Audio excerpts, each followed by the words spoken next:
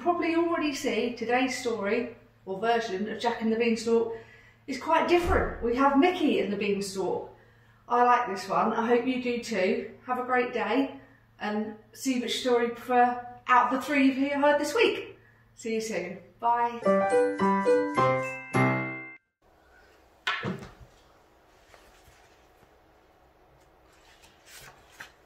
Once upon a time, a long time ago, there was a place called Happy Valley. It was a beautiful spot with lush fields and prosperous farms. High above the green valley stood a shining castle where a magical singing harp lived. This golden harp had an enchanted voice, and when she sang, she cast a wondrous spell of peace and joy over the valley. One day, something terrible happened. A mysterious shadow crept over the valley. When the shadow lifted, the golden harp was gone. Without the enchantment of the harp, Happy Valley was no longer happy. Everything dried up and everyone became miserable. Days passed, weeks passed, and things only got worse. In a small run-down cabin lived 3 farmers.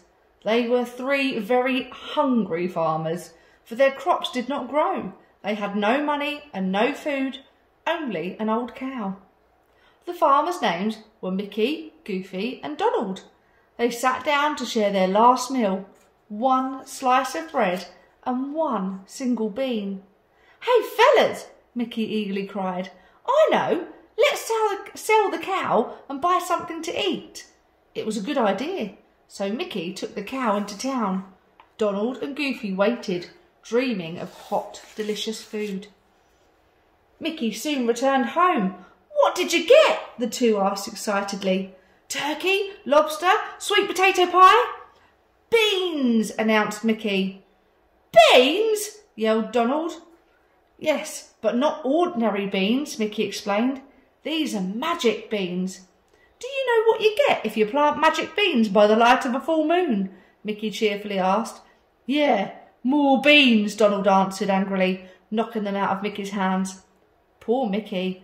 Someone had talked him into trading his cow for 3 magic beans. What a mean trick. The beans fell to the floor and they rolled into a hole. That night, after bedtime, something strange happened. By the light of the full moon, the beans began to grow and grow and grow. Higher and higher, all through the night, they grew into a giant beanstalk. The great stalk lifted the little house up into the sky. The next morning, the farmers awoke, miles above the earth.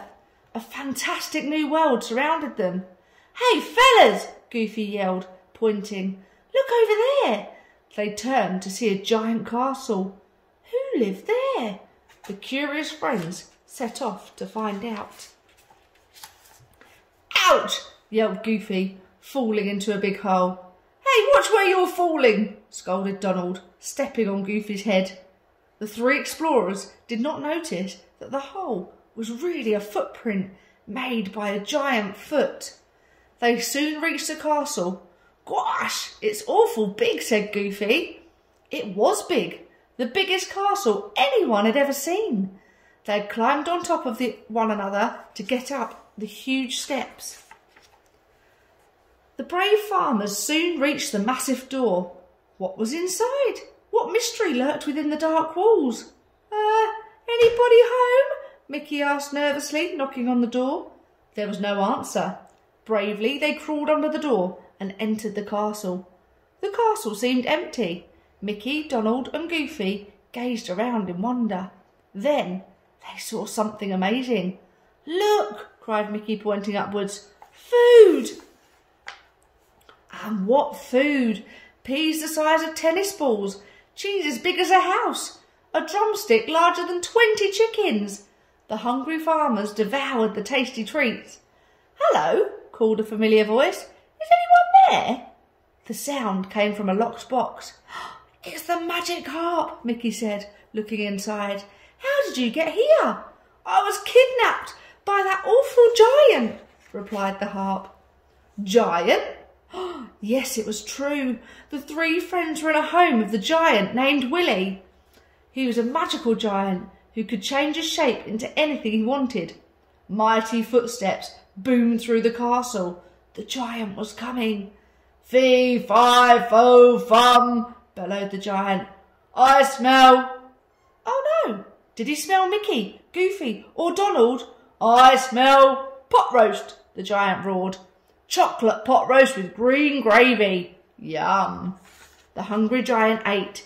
He did not see the frightened farmers hiding on his table. The giant made himself a sandwich. 2 slices of bread, cut a chunk of cheese, put in some meat, added pepper and... Achoo!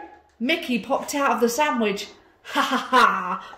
Gesundheit, laughed Mickey nervously. But Willy wasn't laughing. Mickey had to think fast, so he came up with a plan to trick the giant. Is it true you're magical and can change yourself into anything? Asked Mickey. Sure, Willy replied. You want to see? Name something. Anything. OK, Mickey answered. A housefly. Mickey, Goofy and Donald found a fly swatter. They planned to swat Willy when he turned into a fly. But Willy didn't turn into a housefly. He turned into a big pink bunny with long ears. Hey, you tried to trick me, the angry giant realised. Willy changed back into a giant. He caught the 3 tricksters in his hand. As the giant dropped them into the box with the harp, Mickey escaped. Willy locked the box and he put the key in his pocket. I have to save the others, Mickey said. But how? Luckily, the magic harp knew what to do. She sang a soft, sweet lullaby, and slowly, gently, Willy began to nod off. Oh boy, Mickey soon whispered. He's asleep. Quietly, Mickey climbed down to the sleeping giant. He was going to get the key and unlock the prisoners. But the giant's pocket was full of dust. It tickled Mickey's nose and it made him sneeze. Achoo! Hey, what was that? Willy wondered, waking up. But Mickey was fast, quick as a flash. He climbed up and away with the key, and Willy never noticed. He went back to sleep.